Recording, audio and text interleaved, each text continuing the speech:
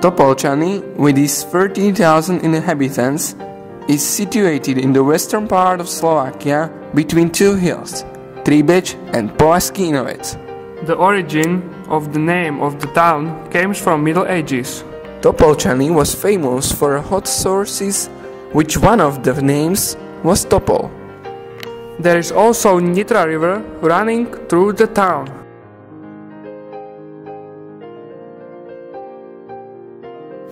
The first mention about the town is from 1334. In this age, the town was feudal and handicraft had a main role in the society. Many feudal lords were in head of the town. One of them was Matušak Trenčanský, who respected the town with his own government. In 1850, the town became the part of the higher society of Nitra, when many buildings were built. We can still admire their historical features still these days. The development of the town was established thanks to Brothers Tumers.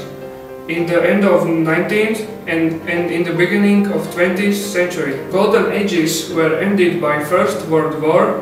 In 1917, the town suffered from the experience of the biggest fire in its history, which destroyed almost half of the town. Nowadays, the town has its own atmosphere of a small town.